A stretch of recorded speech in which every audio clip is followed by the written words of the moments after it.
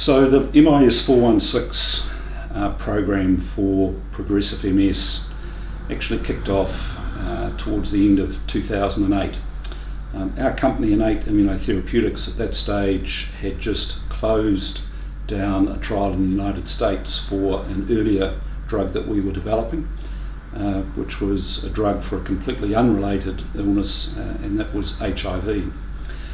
Towards the end of 2008, we were approached by a patient with progressive MS who had been progressing very rapidly over the preceding 6 months.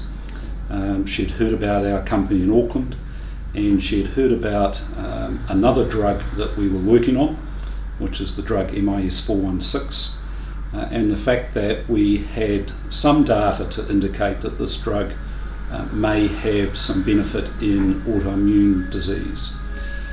So that patient became our very first patient to go onto the drug on a compassionate use program. New Zealand drug law allows for doctors to prescribe an unapproved medicine where patients don't have other treatment options. And so under that compassionate use provision, we started treating this patient at the end of 2008. We had no good idea at that stage about whether the drug would be effective. We were very happy with the safety profile of the drug, and so we were happy that we were unlikely to do any harm. But it was to everyone's surprise when after about 3 months this patient started to report, and her doctor started to report to us, some quite significant improvements in her disease. So that really kicked off this whole journey for our company. Within a short period of time of about 12 months, there were another 7 patients in a similar circumstance. They had secondary progressive MS, they were progressing quite quickly, and we found ourselves treating these 8 patients with their doctors under the compassionate use provisions of New Zealand drug law.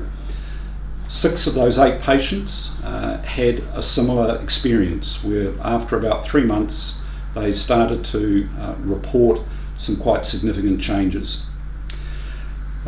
Compassionate use is very difficult for a company to analyse what the data really means.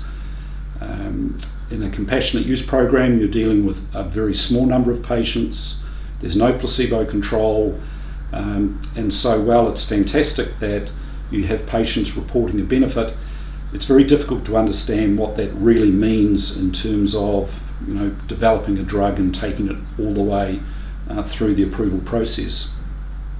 So what we did is we took the data from that very small number of patients and we took it up to the MS Society in the United States and presented that information to them and sought guidance from them basically as to whether this response in patients was something that occurred quite regularly in response to a new medication, or in fact, did this drug MIS416 potentially have some real application in progressive MS.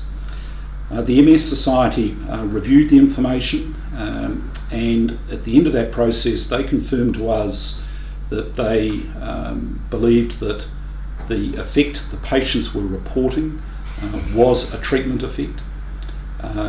They provided $550,000 to our company, and with that money and their encouragement, we kicked off the formal clinical trialling program for this drug in progressive MS, and that resulted in our first clinical trials in Christchurch in 2010 through to 2012, and now the current clinical trial that we're running both in Australia and in New Zealand, which kicked off late last year.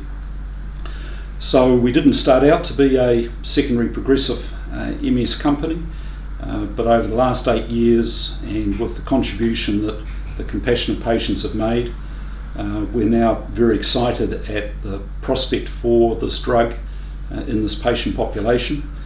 But of course, until you've completed the larger scale placebo-controlled trial which is what we're doing right now, then we won't have the final answer.